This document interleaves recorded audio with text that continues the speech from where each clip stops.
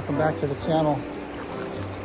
Today we're going to have a guest geologist on to talk about one of my favorite rock types, and one of my favorite rocks, the breccia.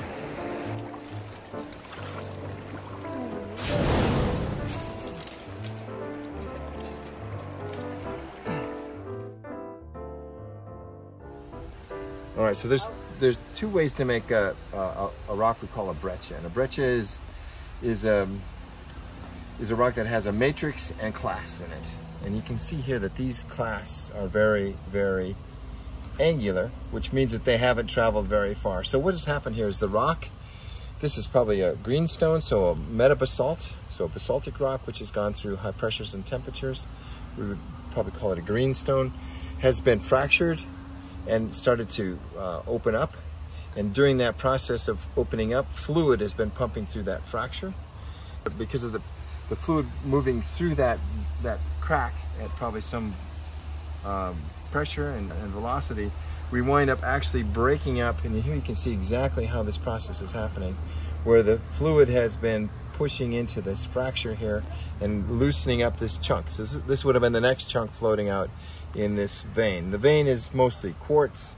It's not a typical quartz color because it's a bit enriched in iron. So it's probably iron hydroxide mixed with quartz, and so that gives it the color.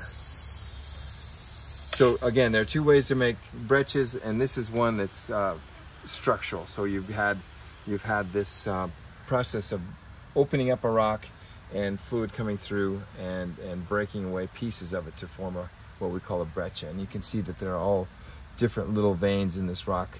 So probably there are many more veins like this right next door to this particular thing. And this would be something that if in the old days a prospector would be out looking for gold, they'd see something like this and get very excited and hope that, oh my goodness, and especially now if we could see some sulfite or something here, then there would be an idea that now we should start digging this thing up and see if we can find gold, because if there's sulfite in there, then there might be gold as well. So it's, again, it's class of one rock and in some kind of matrix. And you can form breccias if you have a mud flow come down the side of the hill, and then that rock becomes, what we say, indurated, becomes hard, and that can be a rock that has very angular clasts in it. That's what we would call a breccia.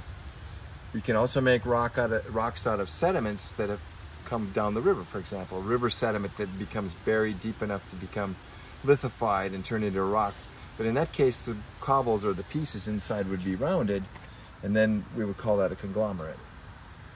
That's another name for it because it has a different way of forming. So breccias and conglomerates are similar, but different in the respect that the clasts are round in a conglomerate and they're very angular in a breccia like this.